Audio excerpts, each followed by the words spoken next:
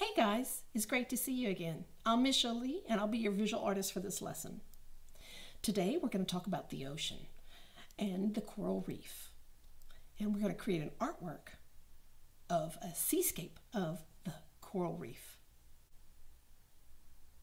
What you're going to need today: sheet of paper, pencil, eraser, and a cup of crayons.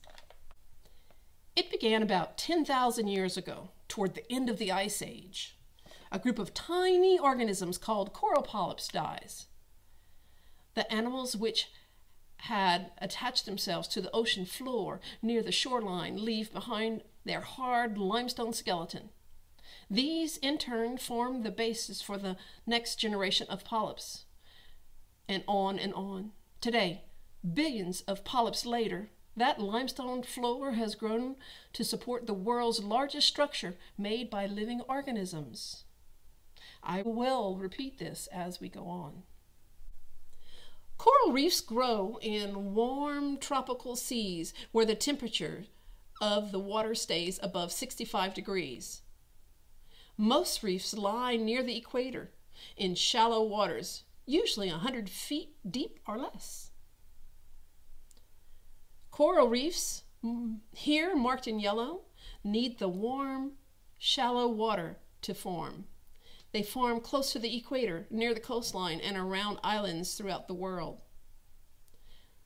Locations of most of the coral reefs in Southeast Asia and near Australia. That's where most of them are. The world's largest coral reef is the Great Barrier Reef, from the coast of Queensland, Australia, 1,600 miles long, and can be seen from space. It's one of the 7 wonders of the world, and its name is the Great Barrier Reef. These living, growing, changing structures thrive in waters within a 30-degree band north and south of the equator, but you won't find them just anywhere within this band. Coral polyps are very particular about their environment.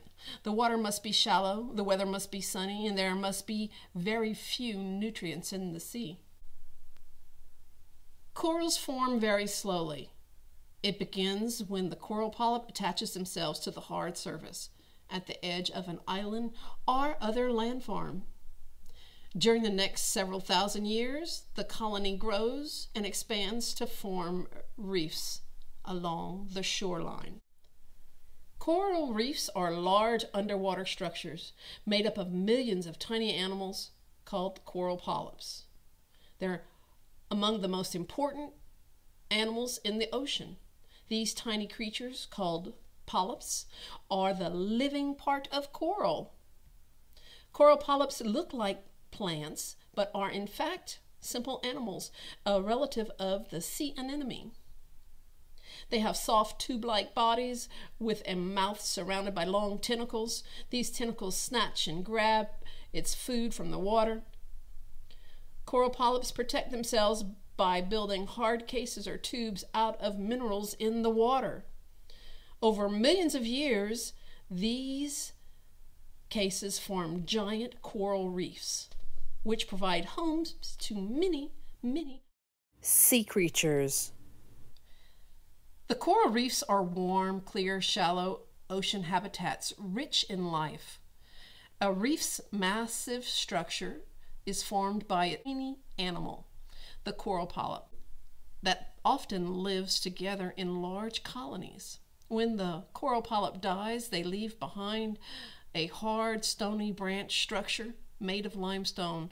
These coral polyp colonies can grow quite large and weigh many tons. Coral polyp thrive by symbiosis. It's a close relationship between two organisms. One gets sunlight and protection, the other gets food. That's the coral polyp. Coral polyps have this symbiotic relationship with tiny plant-like organisms called zooxanthellae. Only with the right conditions does the coral survive. If the water is too deep or clouded with nutrients, sunlight would not reach and no food produced. That would equal no survival. Hard coral are named for their stony bases or hard outer skeleton. They live on the seafloor and on slopes and are reef-building coral. Hard coral feed only at night and are bright and colorful during feeding. Soft coral have soft bases with no outer skeleton. They grow on overhangs and cliffs and feed during the day. They are very bright and colorful. When the hard coral polyp dies, their skeletons are left behind. The new polyps attach to the skeletons, and when these new polyps die, their skeletons add another layer. So, a reef is built over a very long period of time and consists of layers and layers of coral polyp skeletons. Look at the colonies of different types of coral and see arrays of shapes and vibrant colors.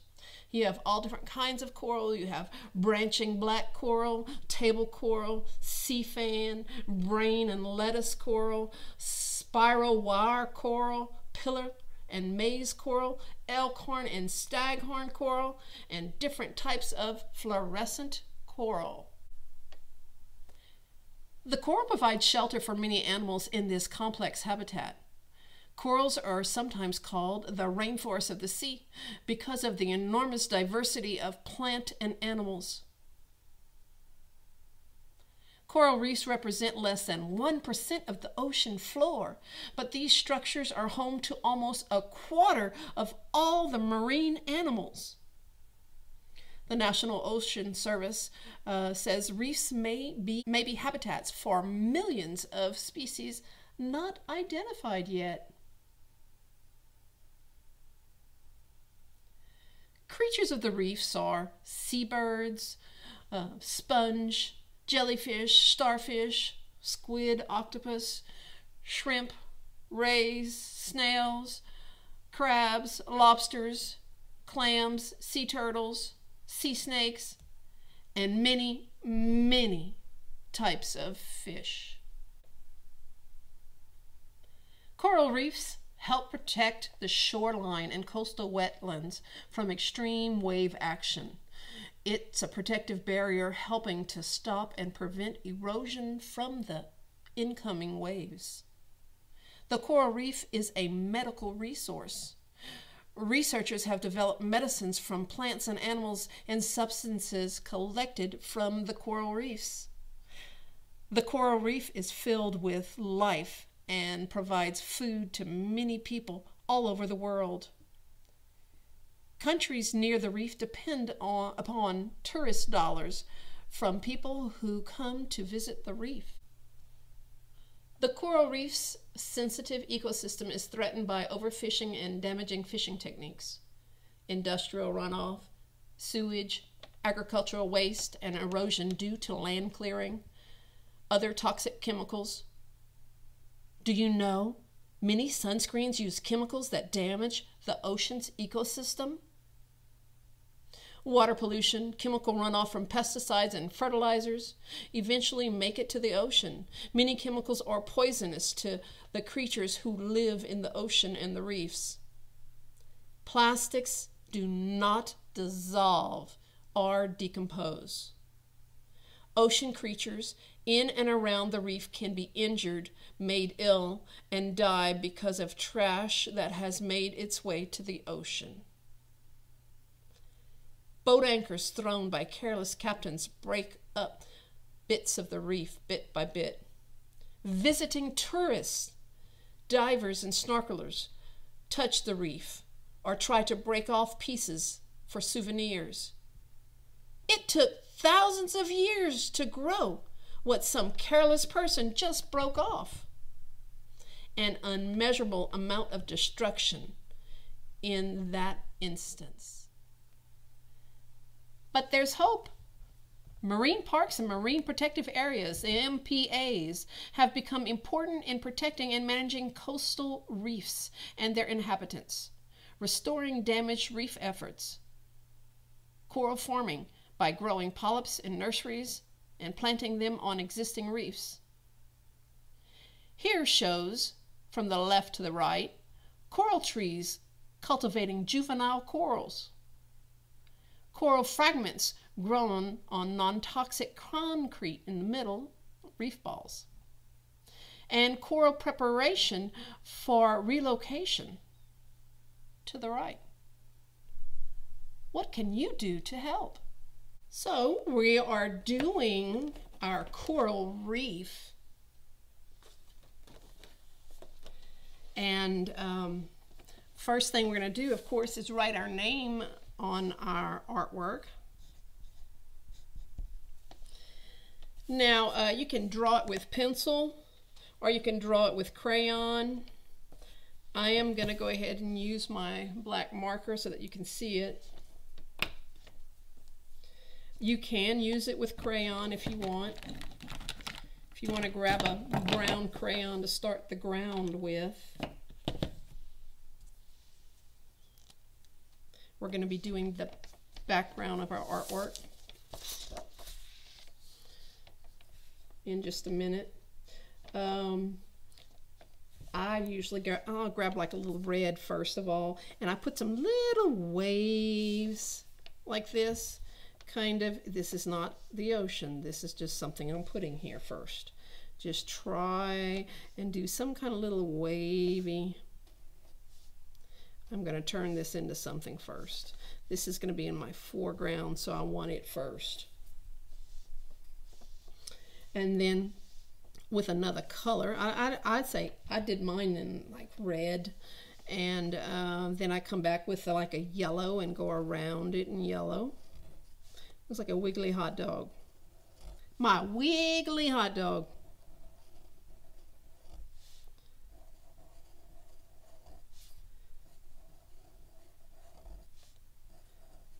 This is part of my coral reef.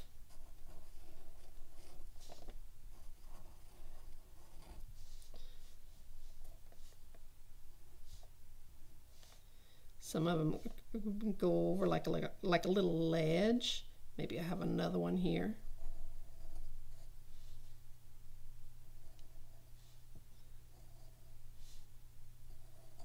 I can put some in between. Started off with my red little wave.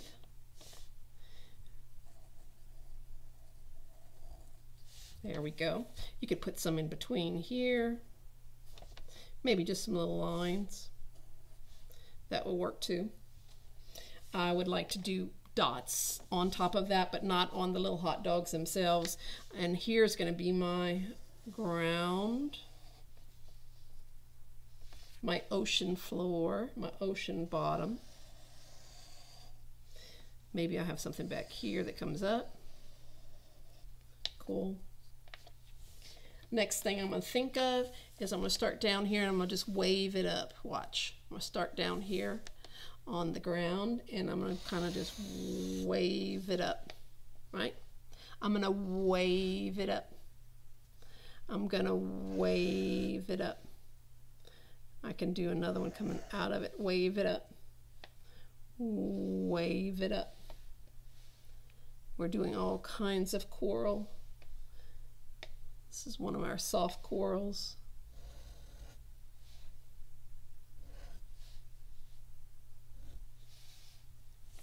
I usually go with a light color to do this part, like light green, light yellow.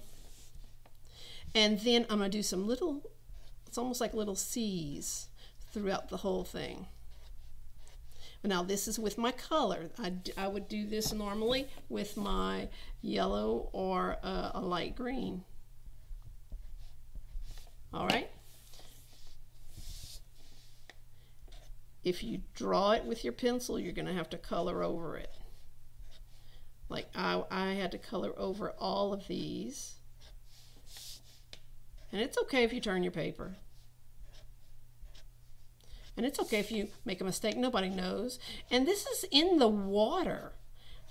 How many of you have anybody seen long hair in the water? It kind of just flows and goes with the flow.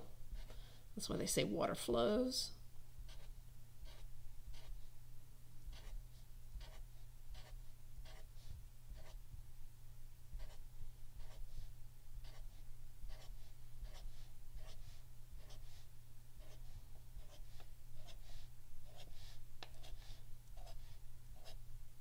I would do that with one of my green, either my light green or my yellow. I like to do those with.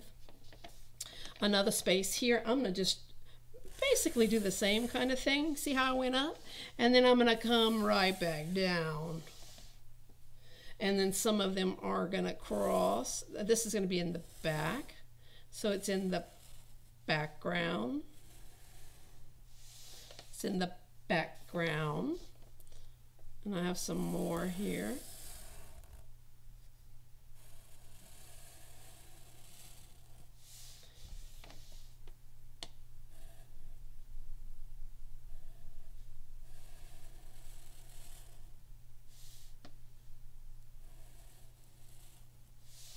It's in the background. Maybe I have a small one coming this way. There we go. Next thing I'm going to do, you grab a color. I am going to think about some little circles, a circle here. Let me show you on another sheet of paper. This is what I'm going to be doing. Kind of like some sponge. This is 1, 2, 3, 4, 5 or 6. Okay, and this is my ground. Look, I'm going to wiggle it down like this. I'm going to wiggle it down. See how I wiggle it down? The ones in the back are in the background, right? All right, and then some places I put a colored line one way and a colored line the other way. And then I can also put a little curve on the inside. Same thing on all of these. See how that's what I'm going to be putting. Right here. It doesn't matter how many you do. It's a type of sponge.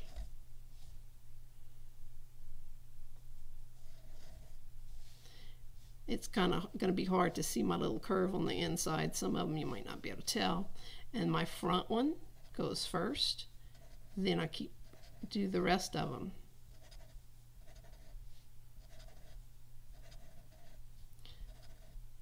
See how cool that looks? Awesome. I'm going to do one on this side, but this one's going to be different. This one's going to be different. I'm going to just do them in a row. Like I have one here, one here, one here, one here. It could be 4 or 5 and put my little curve on the inside, right? This one is going to come down. Okay, this is the base, the ground, right? I'm going to stop when they touch. Almost like fingers, see? Okay, and then we'll do the same thing. Some little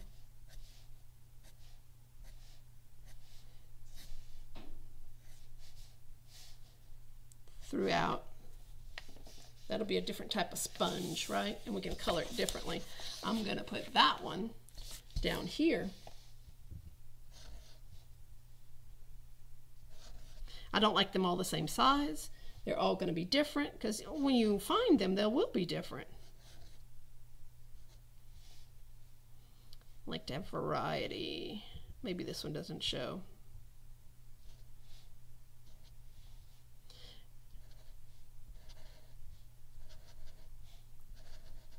These just come down like fingers. This finger met this one.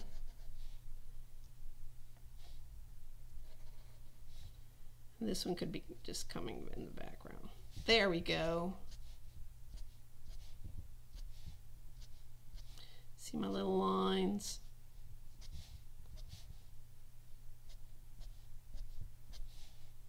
My little lines. I didn't put them in this one. A few. It may not show. My marker has got a kind of wide tip, so it won't quite show. Now, this is what I'm going to do. I'm going to come right here. I'm going to think of a Y You know what a Y looks like? This is the letter Y. There's my letter Y. Now I put another letter Y connected to that Y. Why I'm putting a Y? I don't know why.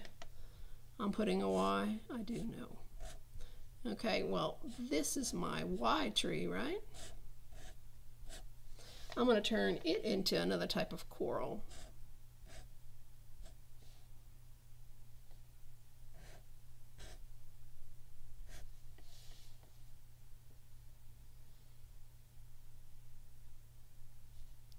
Maybe this one. There we go. Now the next thing we're going to do is we're going to go around that one, all around. Here we go, around it, around it. Kind of wave around it. This is going to be another type of coral. We're going to do a sea fan in a minute.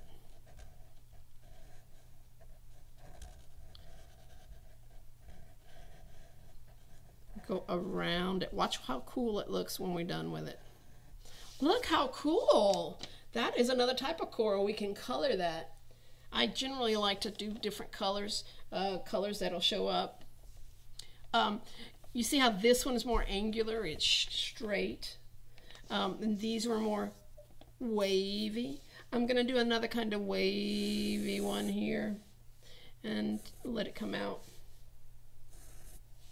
This one is going to be a sea fan. A sea fan. This is going to be my sea fan, and it's coming out here. And for that one, I'm going to go around everything.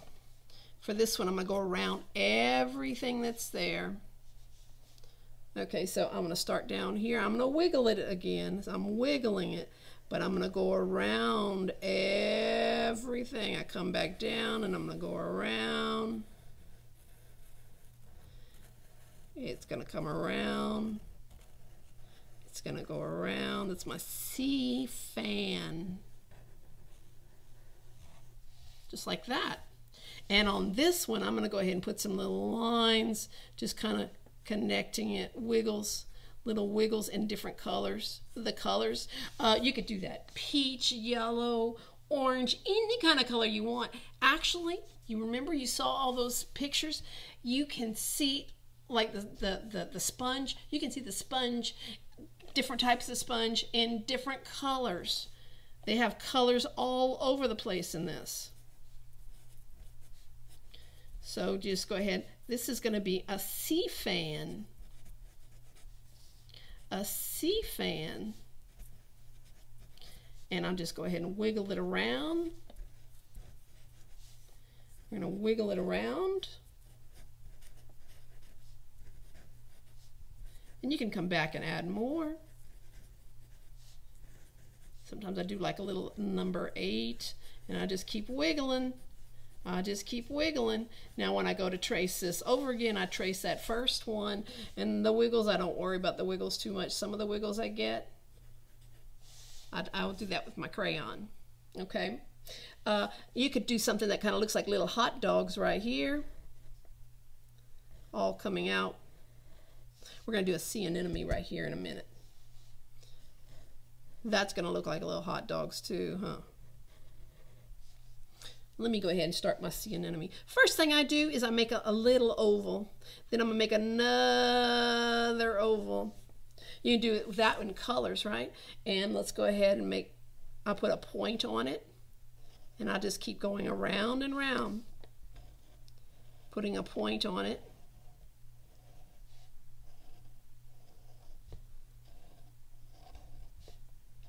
And I'm going to keep going, and I'm going to fill it with more in between each one of these. It's going to be my sea anemone. Before you know it, your ocean starts coming alive. There we go. And I'm going to put lines coming through. That's how we draw it. I'm going to put some brain coral right here. I might put a few more of these little hot dog looking things here. My hot dog look like my cats got to it and bent them up because they like to chase things. Here we go. And I'm going to do some brain coral, some little wavy lines, almost like I did up here. Just fill this whole space with lines. It could even be lettuce coral, because that kind of looks, this one looks more like lettuce coral. If I can show you, this one here looks more like the brain coral, and this one looks more like the lettuce coral. Your job will be to color all of this up. It's okay if you start off with dots and dashes, that will work. What I usually do is find a spot, and I'll just go ahead and put dots and dashes, and then I come back and color it with another color. Put some orange and yellow, and then I put brown over it. But all you basically have to do now is color it up. And then I color my brown right over it. I hope you enjoyed working with this. Take a moment and view your artwork. Turn and look at your neighbor's artwork. Notice the similarities and the differences between the two. Thanks for joining me today. We learned so many things. We talked about the ocean and the coral reef. We created an artwork of the coral reef. As you go through your week, notice the habitats you see and think about the animals that live there in that habitat. Think about how people could stop waste and recycle. What can you do to help the coral reef and the world? Enjoy the rest of your day. I can't wait to see you again.